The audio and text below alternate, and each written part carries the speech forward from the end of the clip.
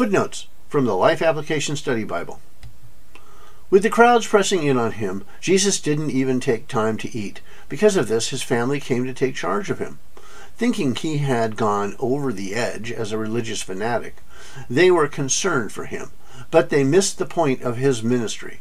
Even those who were closest to Jesus were slow to understand his true identity and nature, and what he had come to do.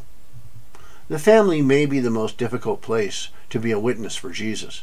To be the first or only Christian in your family may go against the grain. Your faith may be misinterpreted as criticism. Your zeal may be misunderstood.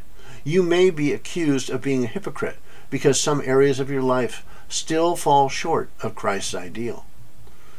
Uncommitted people may view your new commitment to the Bible as unreasonable bigotry. Family members require the most patience. They see you at your worst when your guard is down. Remember that Christ's family rejected and ridiculed him. Jesus knows what you face by trying to be a witness for him in your own family. Stay true to your faith. Don't respond negatively to attacks that come. Over time, your love for your family will have a positive effect. Those teachers of religious law brought a nonsensical accusation against Jesus. They tried to say that Jesus was driving out demons by the power of the prince of demons. In other words, that Jesus' power came from Satan, not God. They refused to believe that his power was from God, because then they would have had to accept him as the Messiah. Their pride would not let them do that. They also couldn't allow the people to believe in Jesus as the Messiah, because that would threaten their own power. So they created this bizarre accusation to try to get people to believe that Jesus himself was possessed.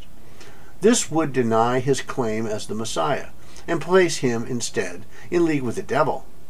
The more effective you are in your Christian life, the more extreme will be the attacks of the enemy. Even the most ridiculous accusation will convince some when it's cleverly packaged to sound sincere and concerned. Stand firm for the truth, even when clever attacks come. Although God permits Satan to work in our world, God is still in control. Because he is God, Jesus has power over Satan and is able to cast out demons, thus ending their terrible work in people's lives. One day, Satan will be bound forever, never again to do his evil work in the world. See Revelation chapter 20, verse 10. Christians sometimes wonder if they have committed the sin of blaspheming the Holy Spirit. Christians need not worry, because this sin reveals a heart attitude of unbelief and unrepentance. Deliberate, ongoing rejection of the work of the Holy Spirit is blasphemy, because it is rejecting God himself. The religious leaders accused Jesus of blasphemy, but ironically, they were the guilty ones when they looked Jesus in the face and accused him of being possessed by Satan.